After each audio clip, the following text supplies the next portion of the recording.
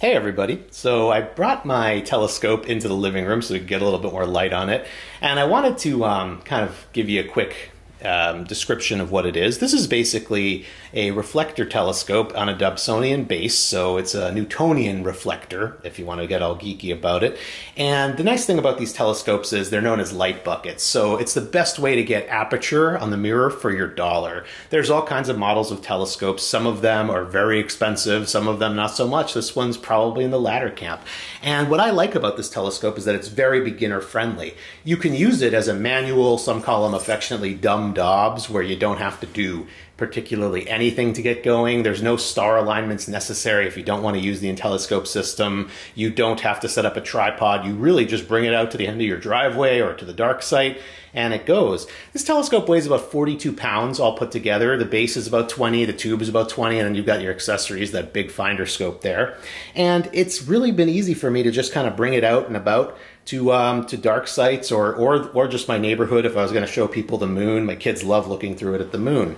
What you'll notice is that it's got the little hand controller there, but if you don't turn it on, this is just a basic Dobsonian telescope. As much as the XT8 or the XT8 Plus, you don't have to use it if you don't want to, which is kind of cool. So I get a lot of questions on the telescope system, and it's very simple to use. Orion has it on their site, but let me just show you how this works. So assuming we want to get the push-to functions of this Dobsonian telescope going, we'll give it some power, and it's going to say the name, press enter, and we're going to point it vertical. So you have to make sure that your telescope is completely vertical, because if it's not, it has no point of reference. So I'll go ahead and I'll give it a vertical pull here until it gets that stopper, and I'm going to go ahead and say enter. And what it's going to do is it's going to check for alignment stars now. So it's asking for Arcanar. I'm going to go to, let's just say, Vega. Okay, we put Vega in there. Now we'll move it and we'll look for a second star. Let's go ahead and do that. And I'm just kind of cheating here because obviously we're not outside. So let's go to Sirius. Okay, so it's got both of them there. And what it's going to now want is select target. So I'm going to go to target and we'll just do M042, the Orion Nebula. And notice what it's giving me is it wants me to go 23 degrees to the right. Getting there now. And then, a little bit further over. So you can see that you're getting hotter, warmer, colder. There we go. We're right at the altitude, and then we'll lower it just a bit. We're almost where we need to be. There we go. So if we were at night and we were pointing this, it would show us the Orion Nebula right now. And it really is that simple. One nice thing is zero, the Tor function. A lot of automated telescopes have this, but you can actually get lots of objects of interest. It'll follow, it'll find planets, stars, galaxies, clusters, everything, NGC items, Messier, catalog. And once you're done, you just turn it off. This is powered by a 9-volt, so I can just turn this off. And it's done. It's back to a regular telescope. And I could just Velcro this to the case. So you'll notice here I've got the dual speed focuser upgrade on this telescope, as well as the right angle correct image finder scope that it comes with. Sometimes I use a red dot finder, sometimes I use a Telrad, but you don't have to. You can use what it came with. I just put the original scope on there so you'd see what Orion ships it with. The dual speed finder is really nice because this is your coarse finding, and then this little black circle dial is your fine tuning. So when you're, honing in on a deep space object and you really want to get the focus locked in tight, you can use that. I have a 9mm Plössl in there just because I was looking at Saturn this morning. I have a couple of zooms and other eyepieces I use as well. Nice thing about the dual speed finder is that it's a slight upgrade over the single speed, but it gives you a lot of flexibility. It's the same focuser that they put on the XT8 Plus, so it's a really nice thing to have. Something a lot of people wonder about this telescope is that you look at it from the front. So light goes into the tube and it hits the primary mirror, then bounces back to the secondary mirror and goes in through that focuser right over here. Now, if you look down this telescope, you're not going to see any lenses. What you see at the very bottom is just a mirror. And there's a picture of my iPhone.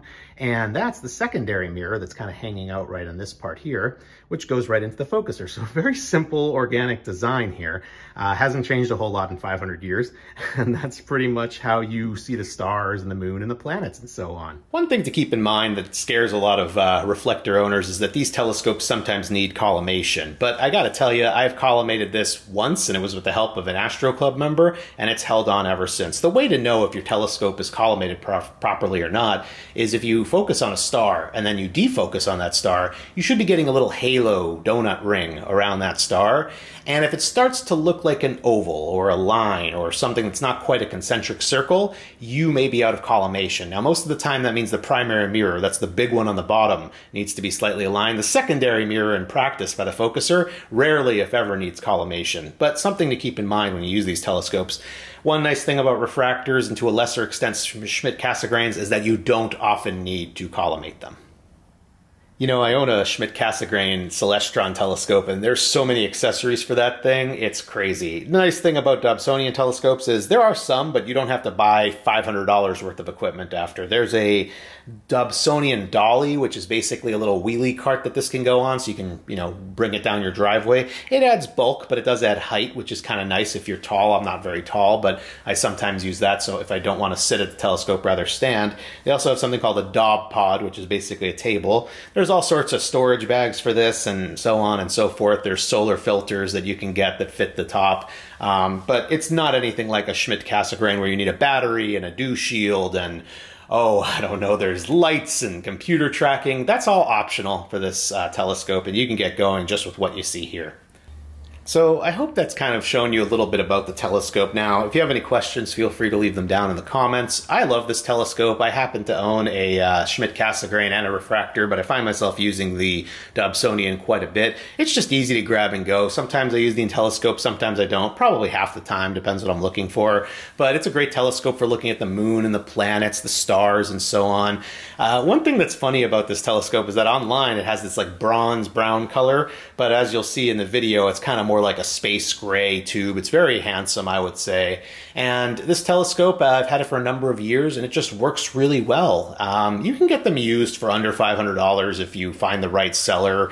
It just depends. New, they're getting up there. They're $800 new, but you don't have to pay $800. A lot of times you can find telescopes that are being unloaded. One more thing I'll add to the telescope is, I'll add to my review, is that the telescope does weigh 40 pounds, so consider if you want to get a 6-inch one that's a little bit lighter or a 10-inch one that's quite a bit wider. The base will get a little bigger on the 10. I think it stays the same on the 6. You just have to find the telescope that works for you.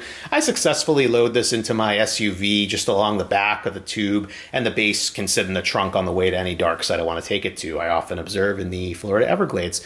So yeah, if you have any questions, particularly about the scope, let me know in the comments. I hope this review has been helpful, and don't forget to like the video and feel free to subscribe to my channel. Thanks.